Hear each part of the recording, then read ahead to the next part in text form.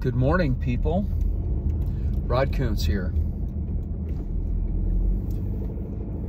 It is almost 5 o'clock somewhere, and today the difference between motivation and discipline.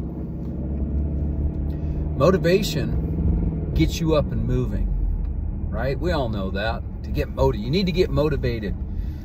When the kids this summer say, I'm bored, they need to be motivated. They need to be motivated to want to do something different, to get outside instead of be inside. You got to get up and get moving. That's the motivation.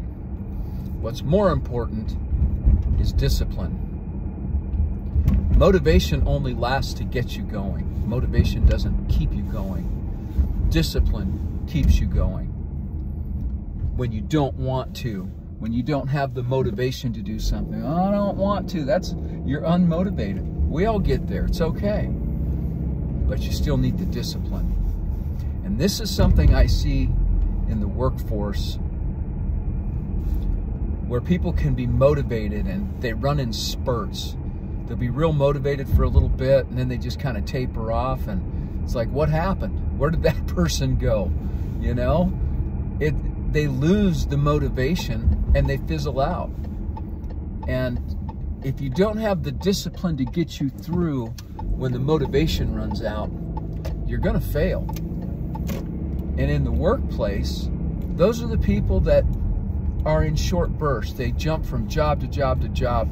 And sometimes there's a reason for that, you know, people getting experience and learning. But if you're not diving all in, if you're not disciplined enough to do the best job you can do at every task you do, you're missing out.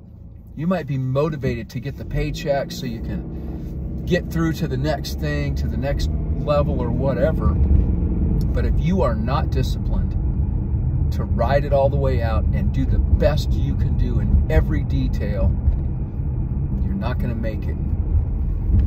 Leaders out there are cultivating new leaders, and the ones they want are the disciplined ones. You can be all the cheerleader and motivation you want. If you don't have the discipline, you're not going to make it. Be disciplined.